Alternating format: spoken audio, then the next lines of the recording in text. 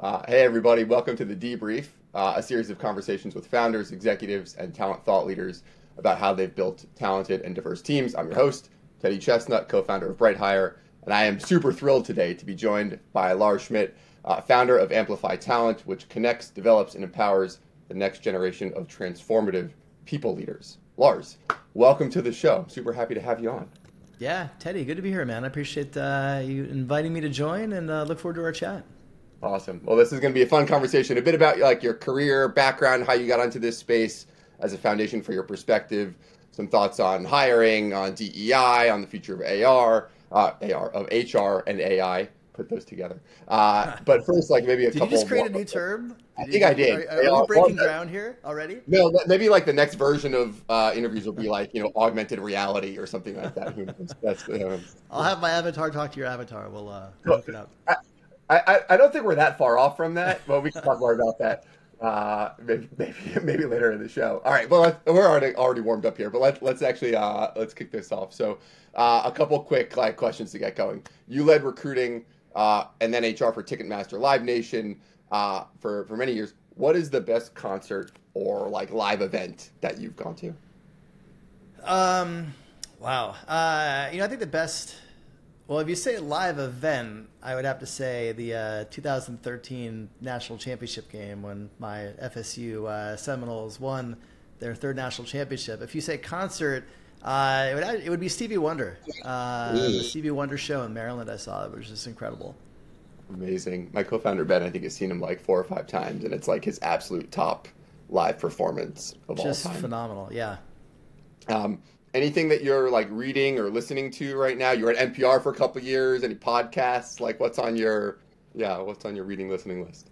I have a rekindled obsession with Arnold Schwarzenegger right now. So I'm reading his new book, Be Useful, and his podcast and his newsletter. It's just amazing to see how he's reinvented himself so many times, and at each turn has reached the pinnacle of that reinvention. So yeah, I have huge admiration for him, and it's just awesome to kind of see what he's doing in this chapter of his life.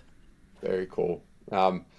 You're the founder of your own company, and you've been doing this for 10 years. So maybe this is your dream job. But if you weren't doing what you're doing right now, like what would your other career be? Like in your second life or your third career, like what would you be doing instead? I feel like being an inheritance person and living on the beach would be a cop-out. So I will, that's everybody's dream, right? I would take that. But, when I was a kid, I always dreamed of being a talk show host, actually. And so I think my podcast is probably the closest I'll ever get to that. But yeah, I think that would be fun to just have a show where you talk to interesting people and kind of learn about their life. Did you ever get to jump onto a show at NPR when you were there for a couple of years? Yeah, I did not. It's funny. It was a missed opportunity for me. I actually didn't start podcasting until I left NPR. So I learned a lot more through osmosis than intentionality. The closest I came was there was another Lars who worked in NPR music. And occasionally we would get each other's mail. And so he was really big on death metal. And I got one of his CDs, and I was like, hey, it would be funny if I listened to this and did a review. And he was like, yeah, that would. So I did. I listened to it, and I did a review called, HR Guy Reviews Death Metal. And I pitched it as a series. It didn't go anywhere. It was politely declined. But yeah, that's maybe the closest I got to being on a show. That's amazing. Do you still have the CD? I don't. I actually had. I wrote it on a old my first blog on a WordPress blog years ago, and I don't even know if it. I mean, the internet doesn't forget, right? It's got to be on there somewhere. We're gonna have. I looked for that the other day because I was like, that's probably one of the most fun I ever had writing a blog post. All right, we're gonna dig up the link and put it in the comments when we share this on LinkedIn. All right, last one. You've been in and around talent acquisition for a long time. Do you have a favorite interview question? I always like the question, what's the best part of your job? Because to me, I think that answer is super illuminating of what somebody's drivers are, what they really get from the work experience. Interestingly enough, my first podcast was called best part of your job. And I interviewed people in different disciplines from, maybe the highlight of my podcast career was I interviewed the guy who played Chunk from the Goonies. I interviewed shark marine biologists. I interviewed, Marines who talked about their experience in combat, Hollywood producers, music producers. It was fascinating because for me, I think a lot of times the role of a recruiter is somewhat voyeuristic. You get to like look into different disciplines and understand what people do who do that, even though you don't do that. And so you get this interesting kind of, lens or vantage point, if you will, into different careers. And so I've always, I always liked that question. And again, that led to my first podcast. That's really cool. All right, we'll come back to that in a bit. Let's give some grounding on like your background, your career. So you've been doing Amplify for I think basically a decade, and the last 10, 15 years before that, leading recruiting and talent and people. Maybe like the highlights of that journey and like what drew you into this space? Like what got you into the people space and what's made you stay? Yeah, I mean, so I grew up in South Florida. I went to school, as I mentioned, at Florida State. I didn't really know what I wanted to be. I was, marketing international business major. I knew that I wanted to move to California. At that time, I thought I might pursue acting. And so all I really knew is that I wanted to get to LA. And interestingly enough, we had a career fair on campus, and there was one company that had an office in LA, and they happened to be a technical recruiting firm called Pencom Systems. And so I interviewed with them. I said, I have no idea what recruiting is, but this might get me to LA. And so I really liked the team, liked the work. And yeah, that's kind of how I got my start. They flew me to New York. They kind of hired people in classes where they would do a 6-month training program at their headquarters in downtown Manhattan. And then people would go out to whatever office they were based in. So that's kind of how I got my start. That was during .com 1.0 days. Great time to be an agency recruiter. Then the bubble burst. Terrible time to be an agency recruiter. But luckily, I got recruited at that point over to a client of mine who just got a big round of funding from Kleiner Perkins to revamp their business model. And so that was my first time. I was also getting kind of disillusioned with agency recruiting at the time. So I had a chance to go in-house and help them build out that company. And I did that for 6 months and then went over to Ticketmaster where I spent 7 years, I think, in 8 different jobs.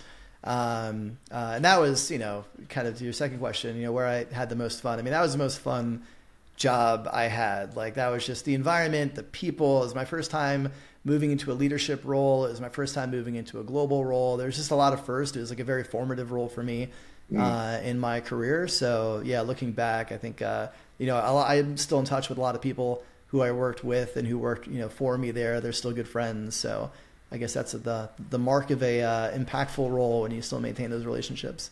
Yeah, and what made you stick around in the people space, right? Recruiting and people, like, a lot of people fall into it. Some then fall out. Like you now have made a career out of it. What's kind of kept you in the space?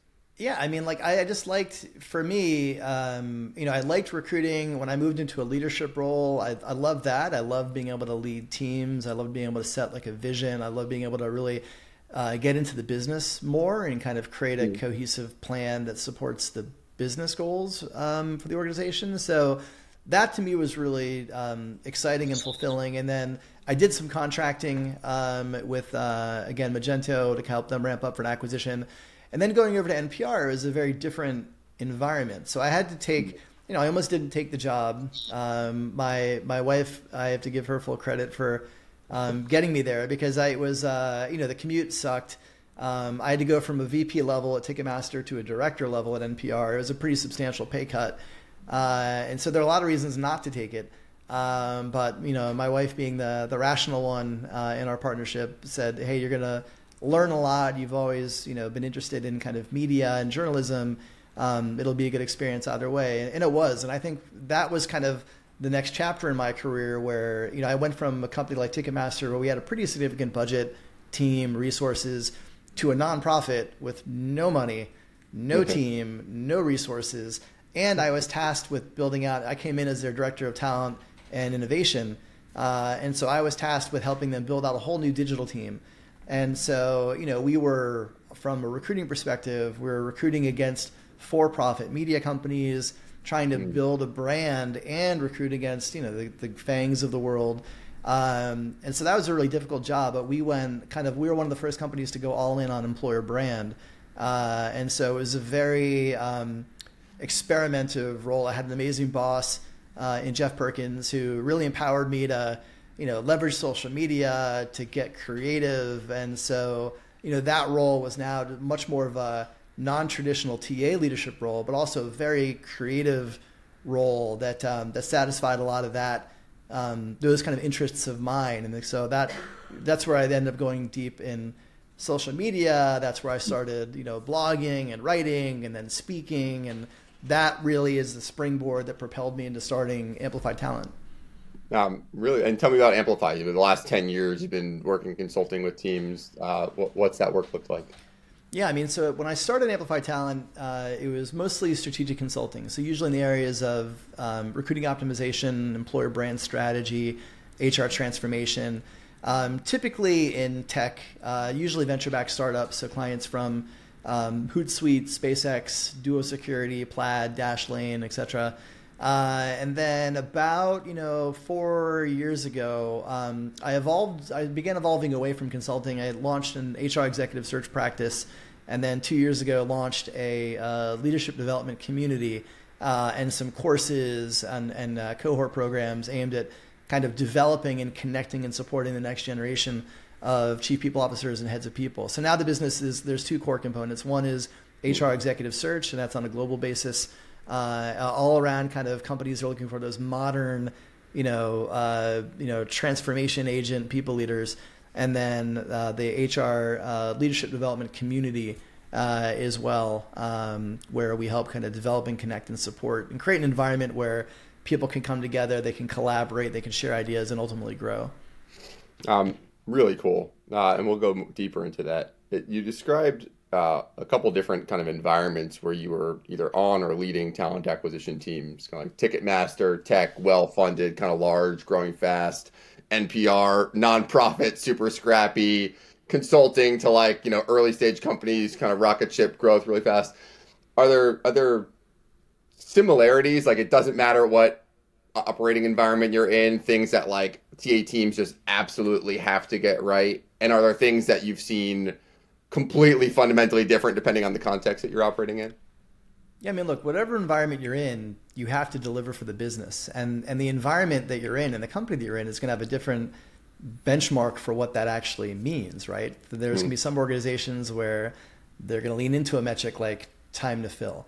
There's others that are going to lean into metrics like quality of hire. There's others that will lean into metrics like hiring manager satisfaction scores, right? Or hiring velocity. There's lots of different metrics, as your audience certainly knows. And I think that the commonality across all these different environments is they all had different metrics that mattered to them, but they were all different metrics. There wasn't a universal metric that every company said, this is the thing that we all necessarily want. And so, that is the similarity. I think the difference is, it really depends on the organization and the environment, but also their history. I think that's one thing that we don't always appreciate is that, you might think, so again, I'll go back to the NPR analogy.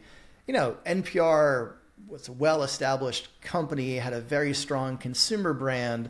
There's an expectation, certainly that I had around what their internal operations must have been like, knowing that they were such a strong consumer brand. And I got there and I'm like, whoa, wait a minute. There's a lot of work to be done. And so I think that, sometimes you may have a well-recognized brand and you may assume that they have a certain level of infrastructure in place just based on the consumer brand. And that's not always the case. I'm coming back to that point you made around the you need to know what the metric, the most important metric is, and that's going to differ company to company. How often, whether you've stepped into the role or you're consulting, how often is it actually really clear that there's strong alignment between TA and the business about which metric matters? And how often are you seeing actually we haven't had that conversation already and there's misalignment? Yeah, I think misalignment's more common than alignment. I think alignment is a hallmark of some of the best in class TA teams. And I say alignment, full alignment, not between an individual recruiter and an individual hiring manager.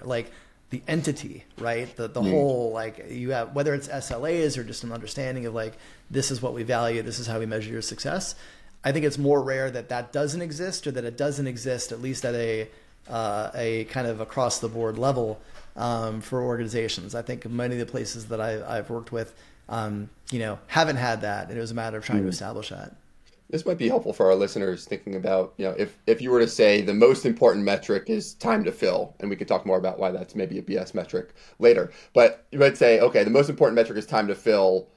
What are the things that might be true about that organization, the way that you structure it, the way that you operationalize it, versus say if the most important thing is quality? Like, what have you actually seen truly differ in the operations, the tactics, the metrics, the structure of the team, when speed versus quality is the most important thing? Yeah, I mean, you could infer a lot from that, right? And that's not, inferences aren't always necessarily true, because every situation or organization is going to be nuanced and have its own unique drivers. But generally speaking, if you're an organization that purely values speed and time to fill, I'm going to think that you're more of a high volume shop. You're not going to put as much time and care and effort into candidate experience, into designing a thoughtful interview process, into making sure you're getting the right people in the right seats. It's more about bodies in seats. And so that to me is, you're probably not going to be as sophisticated as a TA team. Again, I'm generalizing, of course. There are certainly going to be exceptions to this, but generalizing, that's kind of how I view that. Whereas if you're more focused on quality of hire, building a thoughtful process, that has a lot of pros, but there also are some cons. I think, each of these approaches have pros and cons, and we've got to be honest about that part. There's no kind of all right or all wrong. There's right and wrong with each of these scenarios. So if you're that, that organization that's more focused on quality of hire, sometimes that lack of speed is going to cost you candidates. You're going to be a little too, engineered in the system and the process, where if you do find a great active candidate, they're going to get snatched from you because they're going to be in other interview processes that prioritize interview velocity. And, they're going to have an offer in hand. They're not going to just, sit on while they take the time to go through the many steps in your process. Yeah. I'm curious if you've ever found, often we pit these against each other, right? Quality versus speed, or candidate experience versus speed, or diversity. Usually it's everything pitted against speed, right? Like, I want to cover something, or I want to go fast. Have you found specific tactics or ways to not make that a trade-off, or you can actually make an investment in it and it serves both those purposes?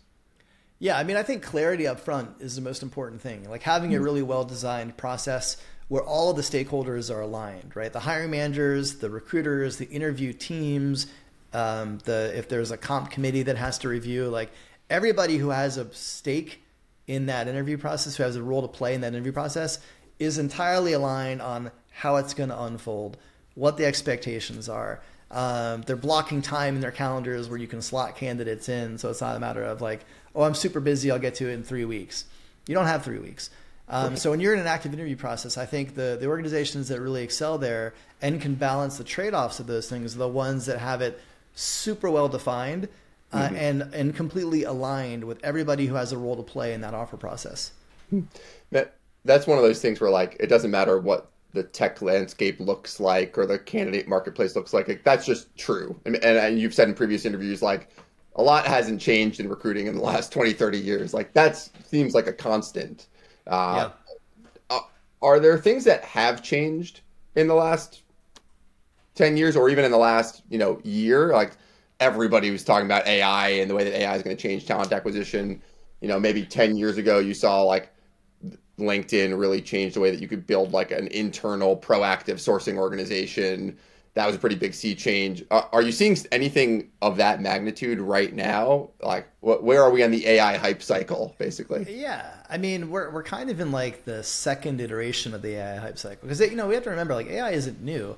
Certainly anybody who works with HR tech vendors know that we've been talking about AI for years. Was it always AI? No, but I think that the main difference is the consumer grade AI that is now available after the release of ChatGPT from OpenAI in November of last year. That kind of changed everything, and it accelerated both the capabilities of HR tech, the access of you and I as individuals, and the roadmap, I think, for every technology company, and certainly every technology company in work tech. So I think that the AI hype cycle and AI 1.0 was hype.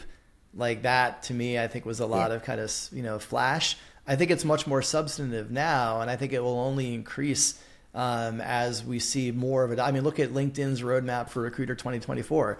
AI in everything, right? They're revamping every product to bring in kind of generative AI, into it. So I think now it's not hype, it's substance. And so that will fundamentally change a lot of how we work in recruiting, certainly from a sourcing perspective, and frankly, from scheduling. I mean, there's so many different use cases where it's going to have a profound impact. So I think that those things are all different. I think the way that we think about diversity, equity, inclusion, and belonging in our recruiting efforts, and more importantly, beyond our recruiting efforts, I think that piece has changed.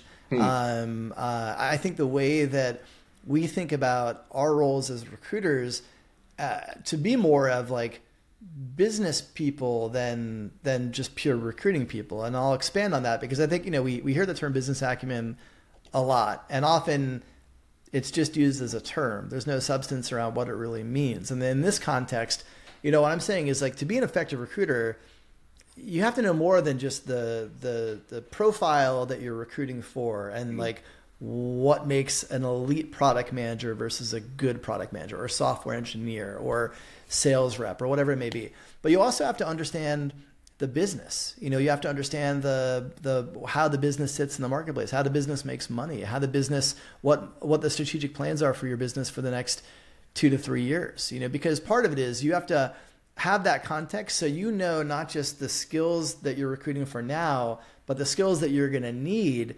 in 2 years from now. And so with that knowledge, like we all, like the holy grail of recruiters being a trusted advisor to our hiring managers, you get that through that business acumen, that understanding of the business, that ability to sit down and say, hey, you know what? We're looking at candidate A and candidate B. And, candidate B looks a bit more like your ideal candidate today. Candidate A has some gaps, but candidate A has actually been involved in this project that we're going to be launching next year. And you don't have anyone on your team who's worked in that environment. Wouldn't it be great if you could bring in some institutional knowledge from that person who has worked in that environment, who, again, they might need a little more, ramping up initially, but they're going to be able to help bring your team more up to speed when that new project hits next year? That's a very different conversation than that more transactional, yes, candidate B does look more like your job description. You should hire candidate B. But you can't have that conversation if you don't have that awareness of the business. And so, when you talk about, 10X recruiters, I had, Brendan Brown on my podcast last year. He's now he's a CPO of Moloko. He used to run talent, used to run TA at LinkedIn for a while, and he spent some time at Y Combinator in between. And we had a conversation around, you hear the term 10X engineers, right? And we said, what does a 10X recruiter look like? Do they exist? And he had some amazing thoughts on like the ingredients of a 10X recruiter, but that hustle, that determination, but also that business awareness and understanding allows you to build that trusted relationship and be able to influence in ways that if you're just more transactionally oriented, sure, you'll get a person who will probably be fine in the role, but may not be transformative. And I think especially as we continue to have more of a conversation around skills-based hiring and recruiting, we're going to need to have those influential relationships with our hiring managers who are more often defaulting towards fully baked candidates who've seen and done everything that they are going to see and do in that role that might actually not have much growth and might not be the best hire. You've talked about this like level of trust as the foundation for effective recruiting in prior contexts. And certainly AI automation, giving recruiters time back, should help create more time for them to get deeper in the business and build relationships. But I'm curious, when you were leading TA teams, was there anything that you did in particular to either give the space or encourage or nudge your recruiters to invest in the activities that help them build that business acumen, that understanding of the business? Like what time on their calendar was spent doing that work versus sourcing, screening, following up with candidates? Like, how did you carve off the time? How did you nudge it? How did you structure it? Because I don't think there's a single recruiter who doesn't aspire to that, but we get busy. So like, how did you structure that for your teams? Yeah, I mean, I would say, one, I would first acknowledge, the last time I was in a corporate role running TA teams was 10 years ago, right? So my response is going to be a little dated. But what I always encourage my recruiters to do is like, I generally had people support teams as best I could. There would always be some fluidity, right? Where like you have a new project that hits a particular team and you got to pull some recruiting resources from other areas. But generally speaking, I wanted those relationships to be strong. So I wanted to consistently be able to have a recruiter supporting particular teams. And I would always encourage them to like sit in on their team meetings. If they have like, weekly update meetings or even, daily huddles or whatever it might be, whatever frequency, join those. Understand what they're doing, understand the strategy of the department, but understand actually how the individuals within the department are supporting that strategy or perhaps struggling to support that strategy, that awareness, and also just that visibility, right? I think for corporate teams that are more back office and they rarely get in front of their teams, they just don't get any face time. They don't know who you are. How are you going to build that trust when, you're just an avatar in Slack and text, right? Like I think the more, and again, it obviously it's a very different world of work now with the more companies that are hybrid and remote. So, that's not as easy today than it was 10 years ago. But I think making sure you prioritize embedding yourself within those teams, be visible, be understood, be curious. And when you do that, you build that trust. Makes a ton of sense. You said something that I thought was interesting, which is what's happening with AI actually might change the way that we think about diversity, equity, inclusion, belonging. I'd love for you to expound on that. I'm really curious, like where do we stand today with respect to people leaders in DEIB? Where can we get to, and what role is technology playing in that kind of journey? Yeah, it's interesting. Like I think that I don't know necessarily that I directly connect progress in DEIB efforts in AI. Okay. Because I think that the progress in DEIB is more of a philosophical adjustment, and it's more of an individual adjustment where every individual person in that recruiting team or that people team, and then depending on the initiative, that leadership team, they have to be committed as an individual to be able to really prioritize doing the work as an individual that allows them to have more of an impact on the organization. The only place I really see AI having an impact there is, when you look at tools that, and this kind of also overlaps with like this transition towards skill development, finding skills and experiences and markers in somebody's background that will indicate that they will be successful in X role. Where, a human looking at a resume and a hiring manager looking at a resume, they might not make that connection. And so I think that will create, and that's not necessarily specifically towards DEIB, but it will create more opportunities for people who otherwise would not have had them because their resume didn't look a certain way. And I think that will have an indirect positive impact on DEIB efforts. But again, I think I wouldn't necessarily, technology is not the answer for more effective and impactful DEIB efforts. I will say that as a kind of declarative statement. Yeah. A lot of folks have been tying kind of skills-based hiring in general to like broadening the aperture and widening the funnel. And I'm curious your take on this. You a couple minutes ago talked about, candidate A and candidate B. And part of what we might look for in candidate A is not a set of skills, but a set of experiences, right? She operated in this environment, with these constraints and was successful here. So like realistically, how far can or should we be swinging the pendulum to skills-based hiring versus, competency, experience? Like where actually what's the right mix of what we should be looking for when we're actually evaluating talent? Yeah, look, if I could give you that answer right now, I'd be in the wrong space. I think because it's also somewhat subjective, right? It's based on the company. There's so many things that have to be in place for, let's just even like narrow in on skills-based hiring. It's not just the recruiters. It's not just your ability to kind of have a skills taxonomy that's understood and you have clear skills mapped to each job, which many companies don't.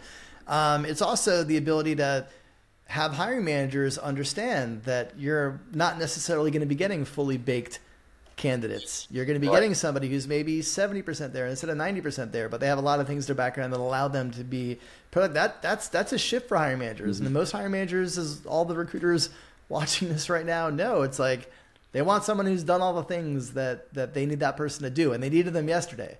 So not only are they desperate to get that person in the seat, now they want that. So like that's the barrier to overcome with skills-based hiring. It's like getting hiring managers to understand that they're not necessarily going to get fully baked candidates. And that part is a big shift. And it's not just the role of recruiters to make that successful, which is something that I think when we have these conversations around skills-based hiring, in terms of like the right mix between competency, skills, competency, skills, and experience, I don't know. I think that's going to be different for every company. But I think that, you have to, I see a world when I think about, let's kind of come back to AI in the context of all of this. Like, I don't think we're that far away from having applicant tracking systems or career sites that don't show jobs, that ask, or, that you can obviously get there, but rather than having like, hey, here's like 4 drop-down menus of cities or functions and job title search box, it's more of like a quiz. Hey, upload your resume or your LinkedIn profile or whatever, upload whatever other professional information you would want to share. Tell us about what you want to do. Tell us about what type of work brings out your best. Tell us about what kind of work. And then having a generative AI backend to that can now surface up, hey, based on your assessment, here are 7 jobs we think you'd be great for. And of those 7, 4 are jobs that probably traditionally you would have seen and be like, yep, that's the next step for me. Right. And 3, maybe jobs you would have never thought about. You're like, oh, really? I'm qualified for that? So again, when you think about a fundamental change in recruiting, that's radically different than anything we've ever done. When I talk about like that we haven't evolved that much, like it's still, human writing a resume, human writing a job description, other humans making the connection between those things. That fundamentally changes everything. And I don't think we're that far off from that. Yeah. Or even forget about like typing it, just talk. Just like, hey, I land on a career and like hit the button and just give the overview of who I am and what I like and what I've done, what I've accomplished, and like, boom, here's 4 jobs. For sure. Yeah, absolutely. That's pretty cool. I want to shift gears a little bit. We talk a lot about hiring and recruiting, which is what I live and breathe every day, and I find fascinating. But you've also been consulting with and developing and growing chief people officers and people leaders. And anybody who's like, not been under a rock for the last couple of years, like that role and the stresses on that role has been like, once in a generation, between COVID and then the bounce back and then the pull back. Like, what are you seeing in people leaders today in terms of like, how is that role changing? How is it different than it looked even 2 or 3 years ago? And when people leaders are thinking about the next 2 or 3 years, what are the big themes that they're thinking about? Yeah, I mean, look, I think it's, in my mind, there's no more difficult job in the C-suite, maybe the CEO. But I'm biased, obviously, because I'm very close to the CPO role. But I think the CPO may be more difficult because you have to know the role in the C-suite requires you to understand your peers' worlds and environments and have a mastery of your own, like a CPO, right? You have to understand the financials. You have to understand a go-to-market strategy. You have to understand competitive threats. You have to understand market positioning. You have to build a people strategy that aligns and supports all of those, as well as the direction of the business. And by the way, that has to be agile enough where if you don't get that next round of funding or some seismic geopolitical event happens that reshapes your business, you can adjust that. Like that is not easy. And I think when you look at that profile, that's why that business acumen, again, that commercial experience and mindset is such a coveted facet of chief people officer roles today, because having a firm grasp of HR, people operations, et cetera, compliance, like that's table stakes. You have to have that, but you need a lot more than that to be successful. And I think that, when you also look at, especially over the last 3 years, everything we've experienced, like the collective we, right? From, COVID, social justice, flashpoints and friction and tension and pushback, Russia's war on Ukraine, the current conflict in the Middle East that we're seeing kind of rise up again, the most toxic political environment in the U.S. we've ever experienced. So many of these things, like when you're a CPO, you're experiencing these as an executive, guiding your executive peers through them. You're experiencing them as somebody who the employees look to for guidance, right? So you're leading the employees through them. You're leading your team through them, and they're experiencing all of these in unique ways because they're the ones who are having conversations with employees who are personally impacted by these moments, or they themselves are personally impacted. And also as an individual, experiencing these things as a human. And so that's a lot. And it's almost like, when you look at those 4 levels of transaction, the way that they're engaging with those, it's like they're experiencing all of these things 4x. So, that's why you're seeing burnout in the field. You're seeing a lot of people, stepping out of their roles. You're seeing more people moving into consulting or coaching or taking sabbaticals. That's creating an opportunity for this next generation of people leaders moving in.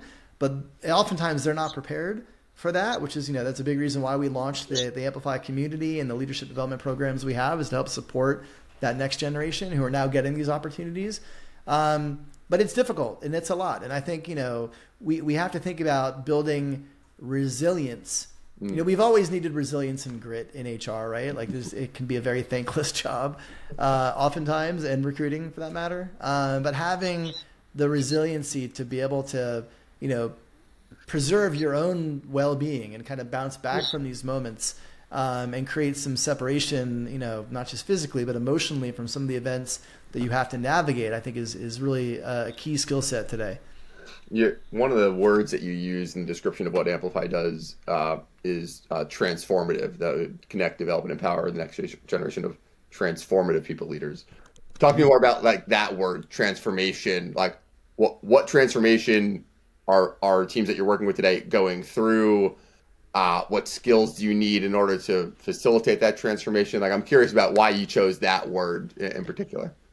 Yeah. So, to me, transformative is the ability to take a business from point A to point B. And I'm specifically using the term business, not an HR team.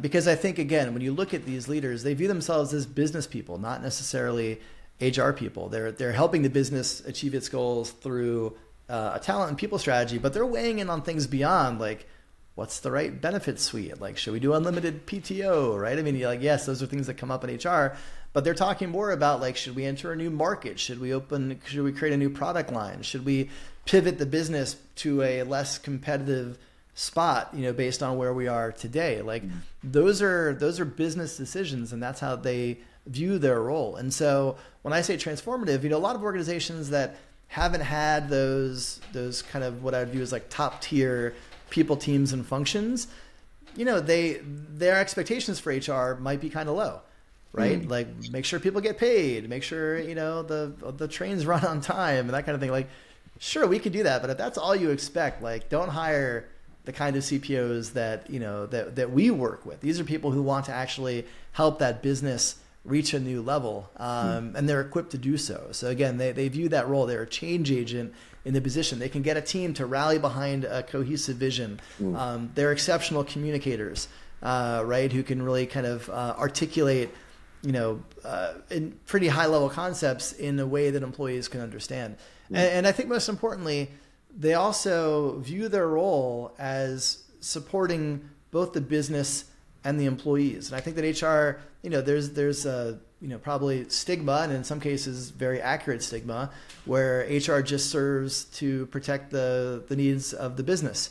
And I think, these transformative people leaders, they understand their role as a balance, really between both the employee, advocating for the employee needs and desires and success and growth, as well as the business. And that's not always an easy kind of, tightrope to walk, but they do see that as being what they're charged with doing. Yeah.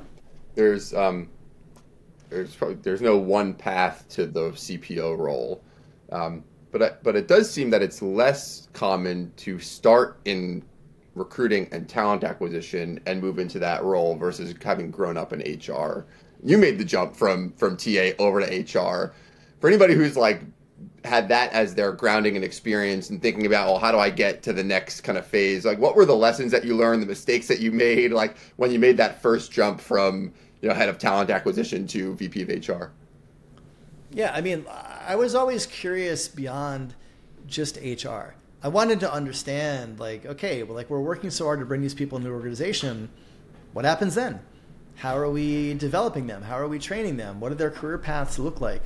Because that helped me be a more effective recruiter, right? If I could tell that bigger picture, that bigger story of like, hey, not just like, here's all the reasons why you should join, but here are the reasons why you should stay. If I don't have that part of the story, I'm only half effective as a recruiter in my pitch. And so that piece was always something that I was curious about.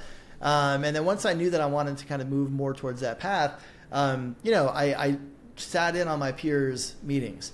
I asked a lot of questions around like, well, how do you think about designing like an L&D strategy to build a competency in this particular area? How do you adjust when this kind of thing happens to the business? I asked a lot of questions, and I kind of sat in that curiosity beyond just the recruiting piece, because even before I knew that was the path I wanted to take, I felt it would make me a better recruiter. And I would say like, I wasn't always that way. When I first started running TA, these words came out of my mouth one time where I was like sitting in on it wasn't even a meeting. I think it was like a happy hour with one of the teams that I joined, and like, oh, HR is here. And I was like, oh, I'm not HR. We're recruiting. We're like the Green Berets of HR, or something ridiculous like that, which now I cringe, and I have to own that those words did come out of my mouth.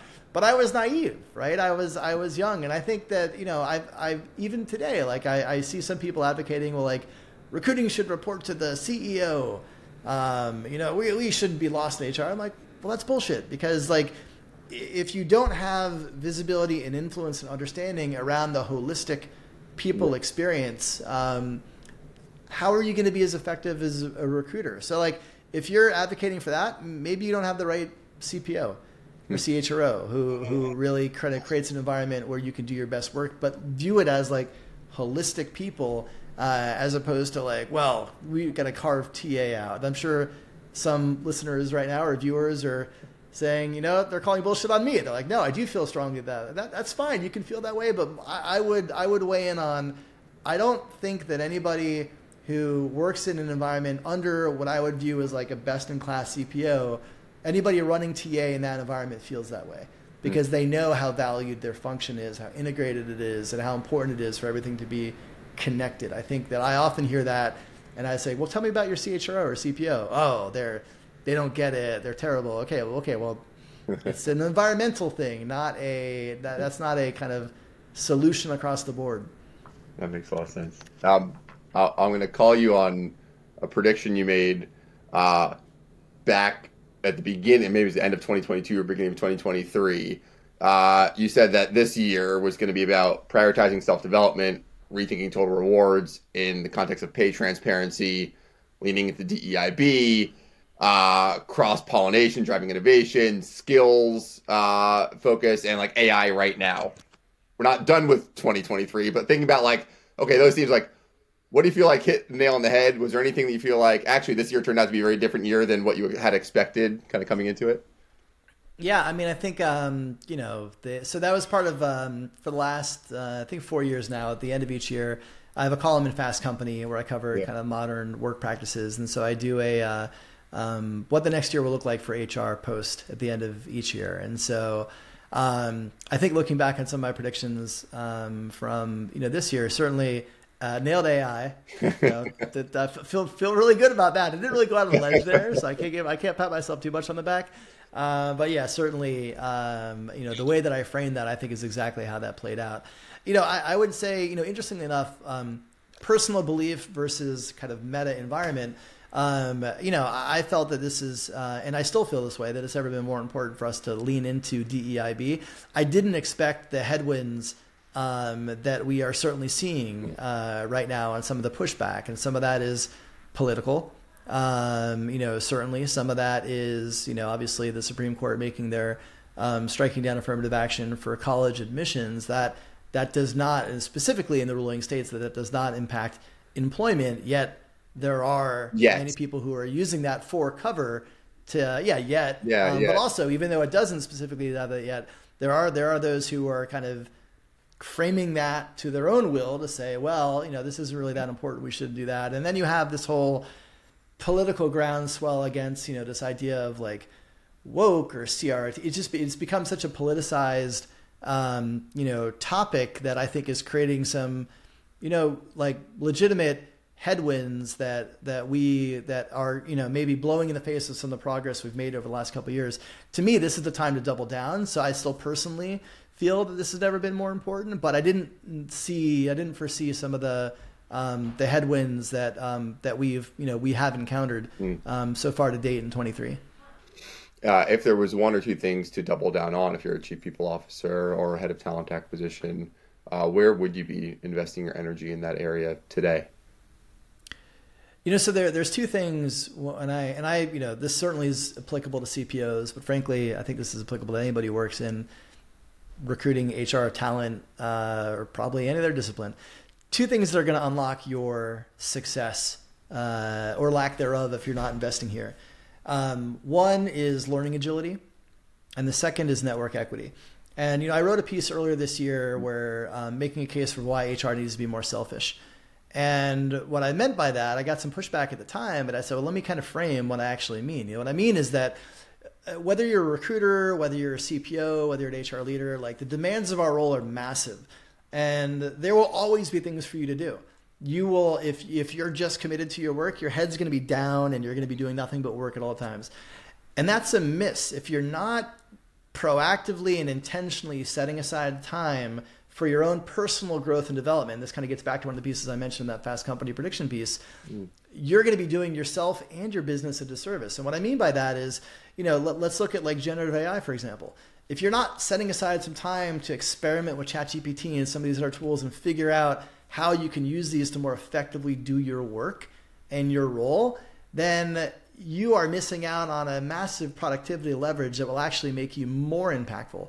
When you think about network equity, if you're not being intentional around how you build your network and build a robust network of people even outside of your core discipline, the role and the value you bring to your employer is the experience and knowledge you have in your head, not necessarily the knowledge you have access to. And when you prioritize network equity, it's not just about the knowledge that you have in your head, it's the knowledge you have access to. And like, sure, we all have Google or ChatGPT. I'm not talking about being able to look up something. I'm talking about being able to like call you and say, hey, I just got out of a meeting with my CEO. I was asked to do X. I've never done X, but I know you have. Like, when you did X, how did that go? What worked out? What are some,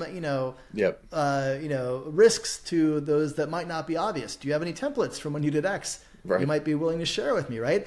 It allows, when you have a strong network equity, you have a collective intellect that you can tap into. And all of these things, while on the surface you may think, this is taking time away from my job to work on my own development and growth. No, it's not, because if you have a stronger network equity and if you have more capabilities through your learning agility, you're actually being more impactful in your role and your team and your business. And so that's what I meant by we need to be more selfish. We need to think about our own growth, yes, for our future, but also for the impact we bring to our roles today. Yeah, it feels like it's I see the demand for this. When you're head of a function, head of talent acquisition, chief people officer, there's nobody in your company who can solve the problem for you or tell you how to do the thing because you own the thing. Certainly for CPO, right? And so you have to look external to get validation or benchmarking or the shortcut or the pattern recognition to be able to solve something. Certainly as a founder, I'm sure you feel this too. Like, the number of times where I've 45-second conversation with somebody in my network has provided a week's worth of value, right? Investing in that equity, that's a good mental model for it. What's interesting is when you said the word network equity, where my head went first was actually something that Rosanna Deruthi, who leads DEIB for LinkedIn and is an advisor of ours, described as more like network diversity. Like, what's the composition of your network and who's actually in it? That's where my head went first, because again, when it comes to attracting talent, building pipeline, right? If you start from this place of actually my network includes a whole host of different people from different, not just industries and functions, but different backgrounds, you're in a much stronger place to then be able to, not have time and quality or time and diversity be at odds with each other because you're in the right spot. Yeah. Look, and Rosanna's right. And I think that's the difference between network equity and like networking, right? Like, we all know, any recruiter is going to know, like, oh, networking, right? You got to go out and, go to that conference and meet people and shake hands and do this. Network equity is actually being much more intentional around how you build your network. It's being able to think like Rosanna does and say, hey, how diverse is my network? Do I have different viewpoints represented here? Do I have different, walks of life and life experiences represented that I can lean on to help think about the things I'm working on that maybe don't match my own life experiences, but they're going to enrich my perspectives by understanding them like that. It's being much more intentional around that. Like, for example, like I'm I'm a wannabe designer, right? Like I could probably go back to your question around like, what would I do if I had a career? Like I love design. I've always been I'm probably overly obsessed with design as, an HR person or entrepreneur should be, but I am. And so for me, when I think about my network equity, I want there to be designers in that I can learn from and see like how they work and how they think and how they choose different colors for different things and what some of the latest trends, because I can bring that back to my work. Like, does it have anything to do with designing a people strategy? Maybe not, maybe tangentially, right? In terms of like how you package it, but like to me that matters. And so I'm very deliberate in seeking that out because it's a curiosity and I think it makes me more effective in the work that I do. Really cool. Well, back at the beginning of this conversation, you described that like your favorite interview question is like, what's the best part of your work? What's the best part of your job? I'll put it back to you. What's the best part of your work? I feel really fortunate to have the career that I do. I've had the chance to learn from so many amazing mentors, and I still do, that have kind of shaped my own path and my own views on the field and the world of work. And I'm in a position now to help kind of pass that down and mentor others. And I mean, really kind of, amplify our mission as a business, and certainly overlaps in my own personal mission, is building a better world of work by elevating the field of HR. And there are so many things that I have the pleasure of getting involved with and the privilege of being involved with that I think accomplish that. And so to me, that's super satisfying. It's super motivating. It's a driving force for me to want to do more. But yeah, I feel really fortunate to do that. And then I think, again, having a small, business, my wife working with me. I mean, as a parent, as a husband, as a father, as an individual, it gives me a level of freedom and flexibility to build the kind of life that I want. And I feel really fortunate for all that. That's awesome. Lars, Amplify Talent founder, CEO. For listeners who want to learn more about you, your work, where should they find you? Yeah, so amplifytalent.com is the hub for everything. So you'll find the Redefining Work podcast. You'll find my Redefining HR book. You'll find my Amplify Briefing newsletter. You'll learn more about our executive search practice and our leadership development community and our YouTube channel, like all the things we're involved with. That's the central hub, amplifytalent.com. Awesome. Lars, this was super fun. Thanks for making the time to join the debrief. Yeah, Teddy, I appreciate the invitation and enjoy the chat. Awesome. Take care, man. Take care.